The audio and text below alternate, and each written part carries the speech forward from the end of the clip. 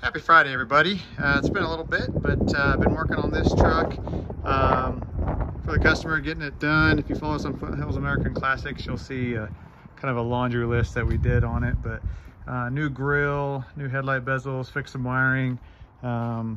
Pretty decent old truck. The gentleman bought it sight unseen about 5 years ago, but just needed a lot of things. This was a custom deluxe 4-speed 305, and somebody changed it to, obviously you can see Silverado badges there, 350, 700 R4. Didn't do a bad job, but just needed a couple things done to it. Had to fix some of the HVAC things on it, but the vents and stuff like that. There's a spare tire carrier that it didn't have, and I had an extra set of that, so threw that in for him. He's going to put that in himself once he gets a tire figured out. But anyway, you can see, pretty nice truck. We completely took the interior all the way apart, insulated everything. There's all his extra parts. It did not have a dome light, so we put an LED dome light in it. Of course, the dash is pretty nice. But one thing that we did do, which is pretty cool, we put a set of Dakota Digital gauges in it. And I don't know if you can see there because of the sunlight, but really cool setup. Pretty easy, takes a little time, but you can see, had to calibrate the speedometer here just a little bit ago, so pretty nice setup.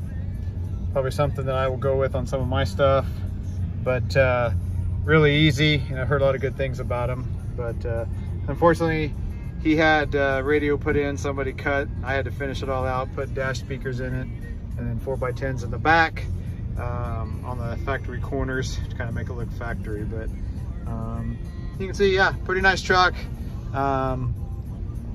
Older gentleman that'll enjoy it and be able to. He wanted me to just take some gauges out of another truck, say an older one. Well, once I got to kind of reading on it, investigating, it's a lot more work to do that than it is just to buy this setup and put it all in there, and it looks great. You can change your colors to just about any color you want, but you can see now he's got a tachometer, and I just went and put gas in it so it's full, but everything reads good. Yeah, I think that he'll be really happy with that. It's really bright. He'll be able to see it really good. He's got his clock there. But anyway, so definitely probably won't be the last one. It's the first one we put in, but it won't be the last for sure. So, and on this truck, he's running a set of 33s with a stock lift. You know, a little 2-inch lift would do this truck really good. But you can see there, pretty stock under the hood. Still got the factory manifolds, but pretty nice truck.